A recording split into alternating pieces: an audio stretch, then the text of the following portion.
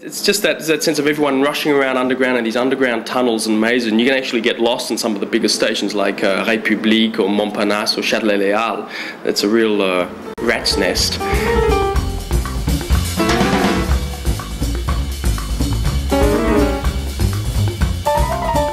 I'm Chris Cody, born in Melbourne, bred in Sydney, and now living in Paris, a citizen of the world and a jazz musician. And that's it.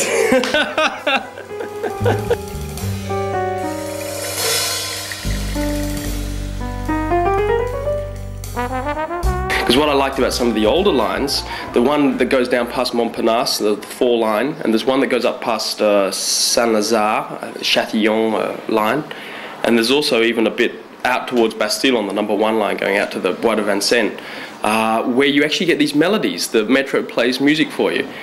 Usually when it's slowing down and going around a bend, you actually get these harmonics, this series of overtones being played. I don't know whether it's the rubber wheels rubbing up against the side or just the metal singing as it's under tension and vibrating and actually producing a note that way, but you get this sort of slightly ethereal ooh, and then one above it ooh, and so on. You get this sort of layered texture of sounds, which also sort of like bends and shapes, and it sounds like voices. In fact, I remember the first time I heard it, I was thinking, good heavens, where's this music coming from? It sounded like there's a composer called Ligeti who did the music for 2001: A Space Odyssey.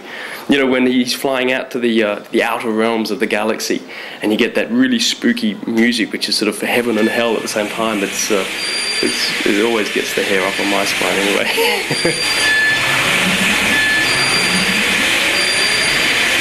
This last album I did for Naxos, I was back in Australia, and that was when, in fact, the influences, musical influences and styles that I've been exposed to here and living in Paris actually finally came to the fore, came out. It took a year or two to come to the fore, but there's a number of pieces on the album that had either an African or an Arabic influence,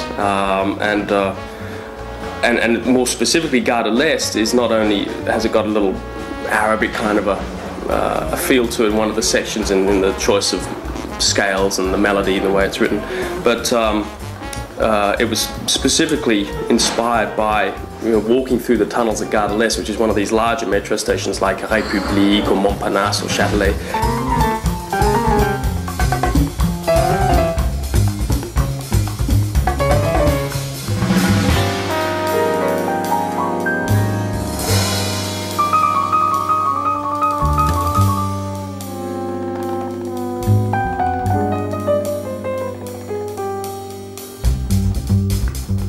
You could walk down one corridor, one tunnel, and hear some African music being played, and then you turn around into the next, still following your correspondence, your direction, and there'd be like a little Arab group playing, and then in the next one there'd be, some of the Colombians would pop up and be playing some South American music or whatever. And as you're walking along, not only would you just hear this, but equally you'd get this sort of blending of the music sometimes, which sometimes very, coincidentally was fortuitous and sounded good. So Gare de l'Est was an attempt to try and show some of these different sounds